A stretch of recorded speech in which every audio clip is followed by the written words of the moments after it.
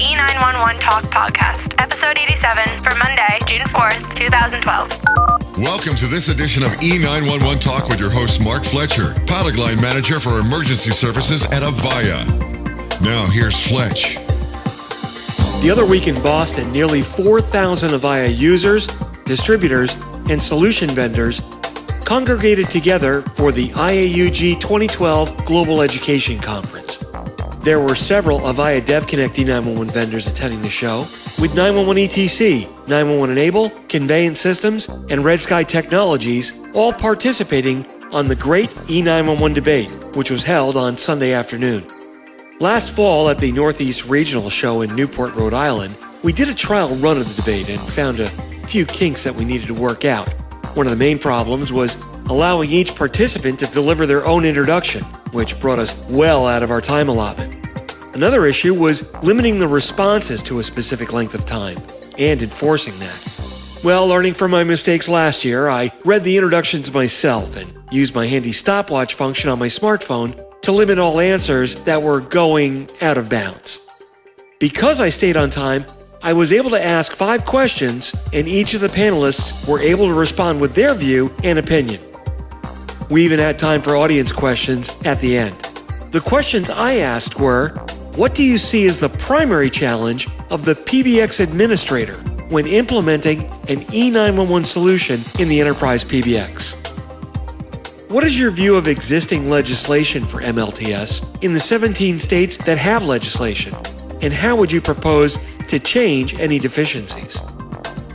Describe your strategy for next-generation 911 products within the enterprise and what value add your company brings to the table.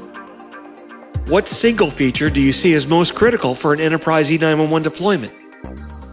And finally, what is your view on location reporting granularity to public safety? Well, as you can imagine, each vendor had their specific spin based on how their architecture dealt with E911 and managing the data that goes along with it. Fortunately, the session was captured on both audio and videotape and will be made available for download on the IAUG website in the immediate future. You can follow me on Twitter at Fletch911 so you'll be notified as soon as that's ready for viewing. Based on the customer interaction and the level of detail those customers wanted to discuss, it was clear that they listened well and were in a much better place to talk about what they needed for their E911 solution. It was also good to see that I had several discussions with consultants. You see, when you need to buy or implement something that you know very little about, one of the quickest and safe avenues to take is to use a consultant. But not every consultant knows everything about every topic. Sure, there are consultants that specialize in E911, and there are some that claim they specialize in just about anything that you're ready to buy. E911 is a very specific topic. And just throwing around buzzwords doesn't necessarily mean that someone knows what they're talking about. Watch out for the ones that sell just on fear, uncertainty, and doubt.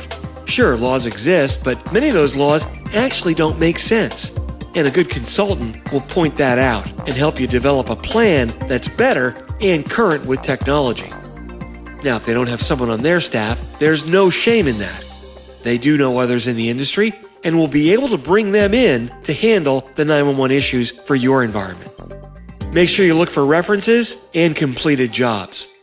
Don't forget to stay tuned for a special edition of the Telecom Junkies podcast, which can be found at www.thevoicereport.com, where CCMI president and publisher George David will follow up with myself and our panelists Bill, Lev, Nick, and Tim for a detailed wrap-up session on the debate. Just in case you missed it, you can catch the Telecom Junkies podcast prequel that was recorded a few weeks ago prior to the show. So, the big question is, who was the winner? Well, personally, I think that answer was crystal clear.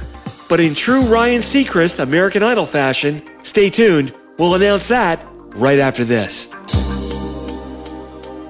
You've been listening to the E911 Talk podcast with your host, Mark Fletcher, product line manager for emergency services at Avaya. E911 Talk is a weekly podcast available on sites like this, as well as iTunes, and is available free of charge. If you have any comments or questions, you can email Fletch at fletcherm@avaya.com. That's Fletcher, the letter M, at avaya.com. Be sure to listen in next week for more informative topics on E911.